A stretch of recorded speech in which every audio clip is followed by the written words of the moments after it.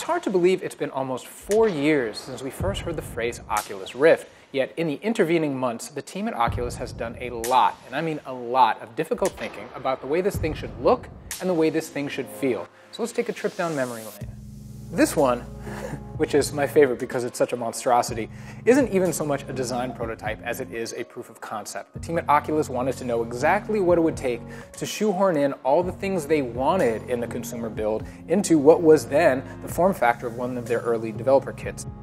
So here is when they also started to think about different ways that they could actually fix this thing once it was on your head. What they started to play with here was, if you had this thing on the back of your head, you had an elastic strap. What if you had like almost a bike helmet style tightening mechanism back here? It definitely secured it, but again, a lot of moving parts, wasn't necessarily friendly. This is called the Crescent Bay prototype, and it was the last thing that developers got to use to build their games on before the retail unit came out. You can see that they figured out what to do more or less with the audio. It was kind of an articulated headphone piece that could swivel to fit the ears of whoever was wearing it, close down on them, or swing back up. Now, this one has seen better days, but what you're really finally getting is a sense of those last design touches that became available in the retail build. They started playing with putting a fabric overlay around the eye box. That's just one of those approachability things.